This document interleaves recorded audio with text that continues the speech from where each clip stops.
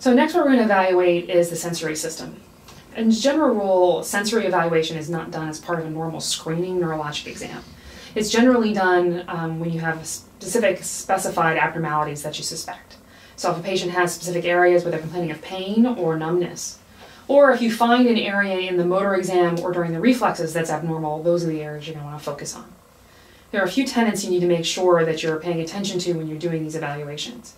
You want to make sure that if you find an abnormality that you map it out. Don't just say, okay, it's abnormal there, find out the boundaries of that abnormality. You want to make sure that you compare side to side, so right versus left, and always compare proximally to distally. When we're doing the evaluation, you need to explain it fully to the patient first so they know what it is that they're going to tell you whether they can feel or not. And finally, do the evaluation with the patient's eyes closed. Because again, you want to make sure that the patient is not using visual cues, but only using their sensory system to tell you whether or not the sensation is there. So what we're going to evaluate for now is to demonstrate pain sensation in some specific areas where we know the nerve root for those as a demonstration of the exam. So we're going to start with pain. So for pain response, we want to use a sharp object, but not something that's going to cause injury. So frequently what we'll use is a tongue blade that we've broken to make it kind of sharp and pointy. We want to make sure that you use a new implement on every patient every time. So I'm just going to snap in a twisting motion the tongue blade so that one end is kind of pointy and another side is dull.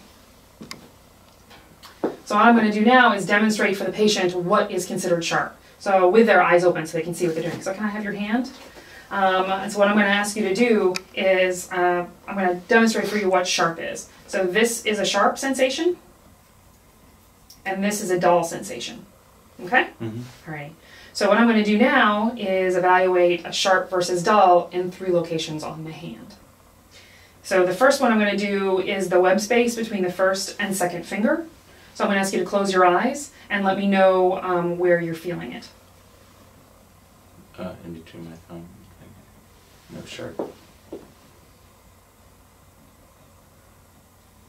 Middle finger, sharp. Pinky finger, sharp. And do the same thing on the other hand. And let me know where you feel it. Middle finger. Pinky.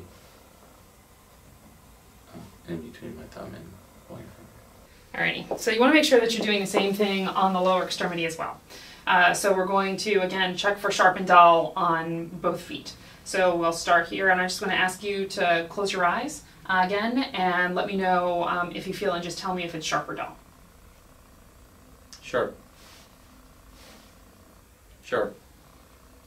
Sharp. Sharp. Sharp. Sharp.